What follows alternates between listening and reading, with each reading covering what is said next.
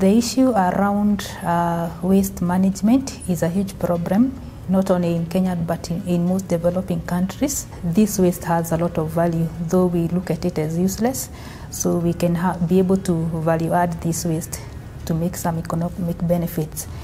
And then on the other side, we have the constant shortages and the high prices of chemical fertilizers.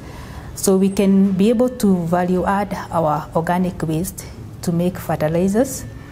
And to facilitate that, we have come up with some microbial products. And we can also consider converting the waste into biofuels. These products have ability to reduce the waste that is we normally dispose using septic tanks. So whereby for an ordinary Kenyan to be able to evacuate or to empty their septic tanks, they need approximately 20,000.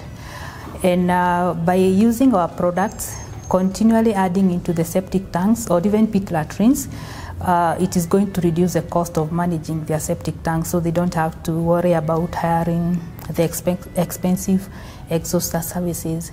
So we are now bringing that intervention, and it has high potential of, like now when we have biofertilizers that are always available, they are not expensive, especially for our smallholder farmers. That converts to a lot of value in terms of crop productivity, for food security.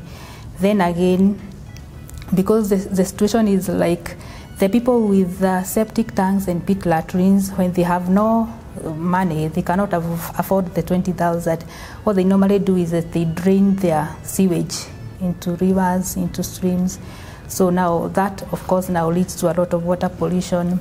Rivers so there is water scarcity. We don't have adequate water for use in various purposes, sectors, like even in the industry sector, even for domestic uses. So, and again, the issue of waterborne diseases. So we are going to be addressing all that.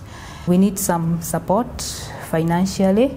At least we need about $100,000 to be able to establish a production facility, buy the production equipment, and set up some channels for distribution and marketing.